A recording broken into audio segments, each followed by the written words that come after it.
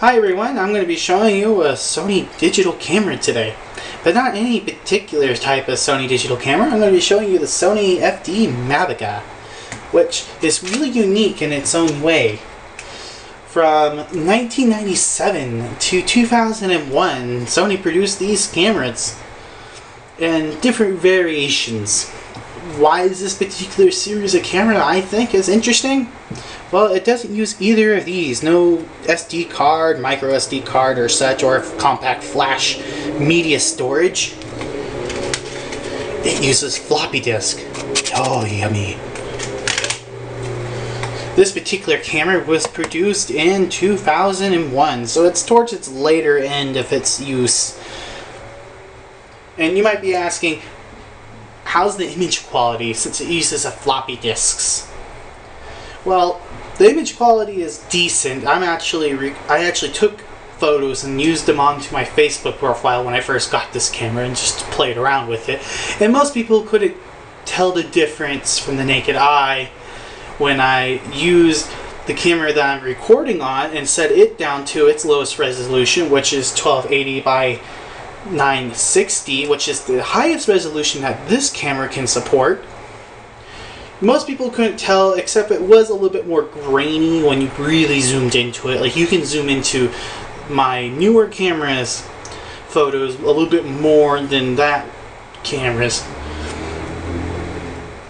And it's mostly because this is a 3 megapixel or 3.1 megapixel camera, while the other one was like a 6. So that's where you're going to see the difference. On top of that, it can only store up to 6 photos on its highest resolution, and on its low resolution, the lowest it supports, which is 640 by 480, can store up to 12.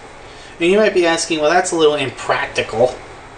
Well, at the time that this camera was being made and the type of culture it was in the early to late 90s into the early 2000s, people carried around camera bags, which would have their films, camera equipment, and such other things. So it really wasn't impractical to carry a small collection of floppy disks with you with this camera. It wasn't that impractical, and the battery life actually lasted quite significantly, even though it has a motor and a read and write head for the floppy disk mechanism inside.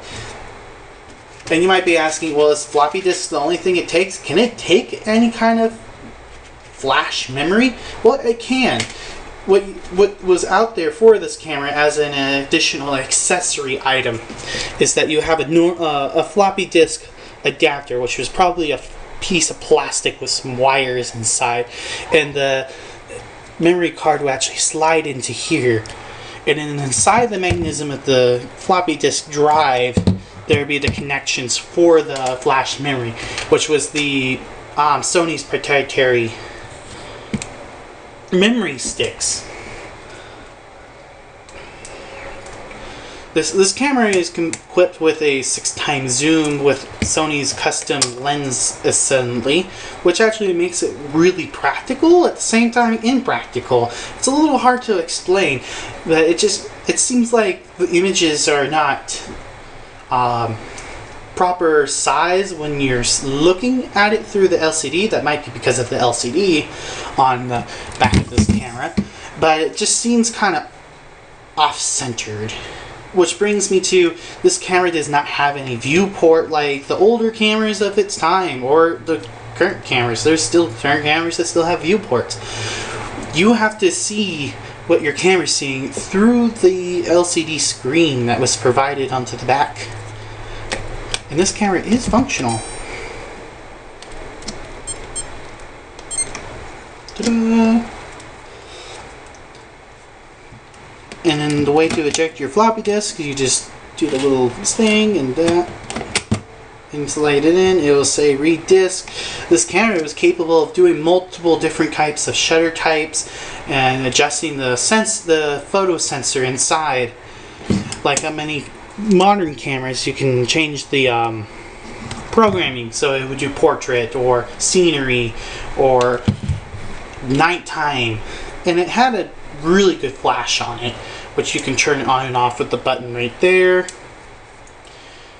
Now you might be asking, well, these floppy disks, are they, once you put them into this camera, could you put them into your PC? Well, yes, that was kind of the concept.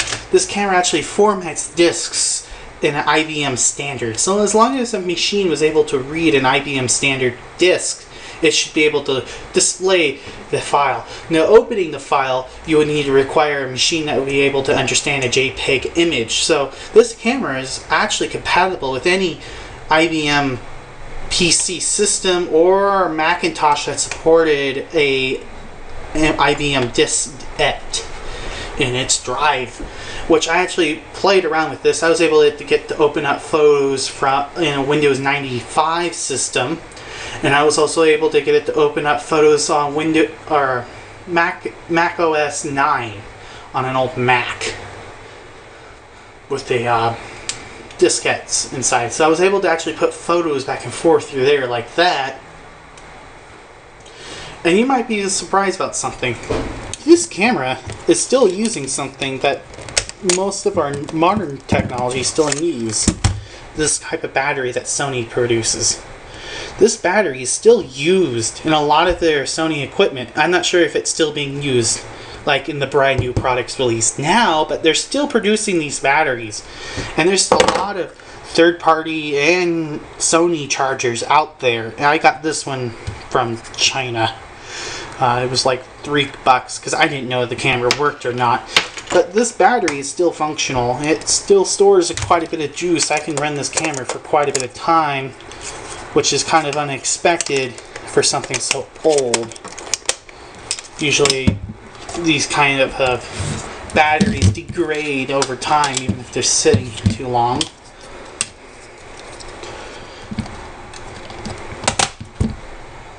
As you can see, this camera comes with a lens cap tethered to it. And the nice thing I liked about it is that it has the Sony shoulder strap.